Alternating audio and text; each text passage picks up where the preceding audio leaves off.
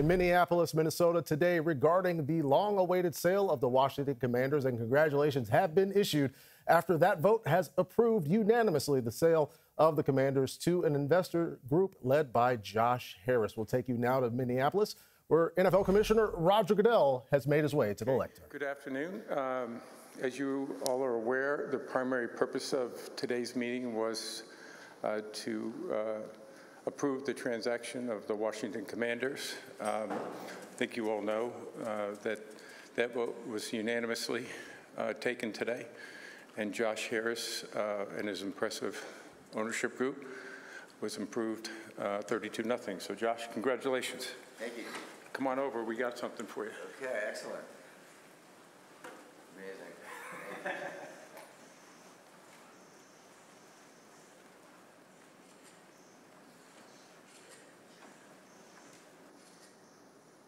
one with just Mr. Harris.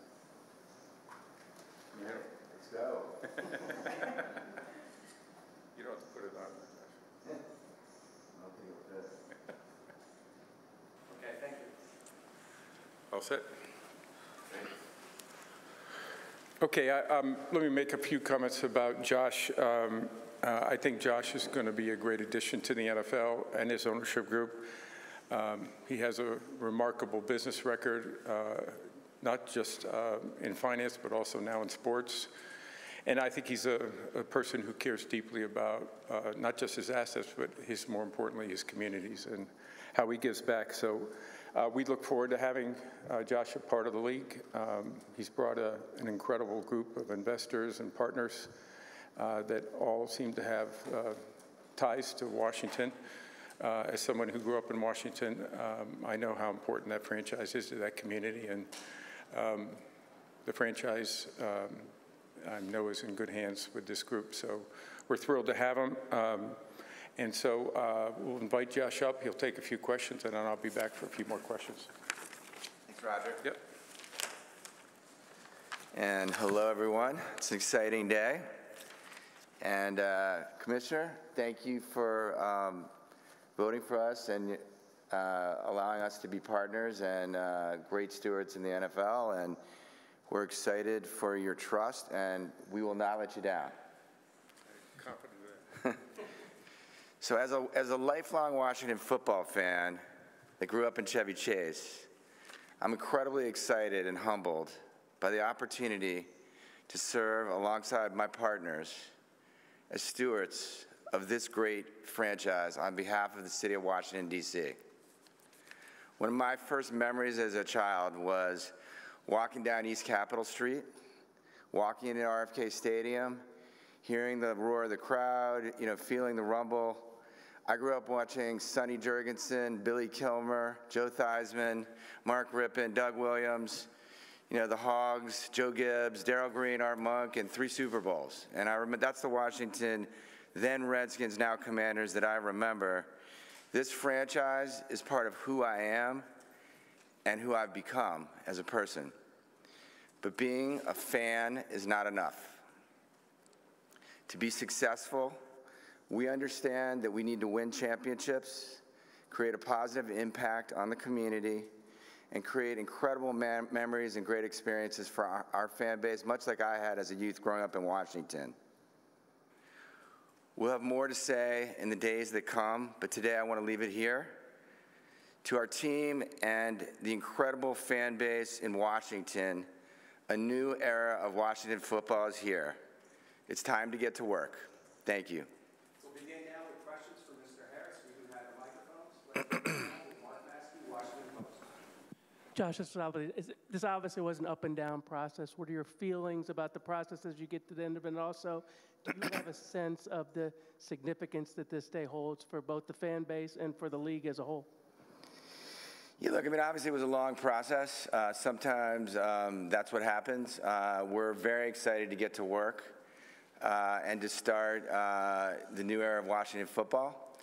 And yeah, we are humbled and awed by the level of responsibility that we have to take care of the city and to win championships and to, really excite the fans again.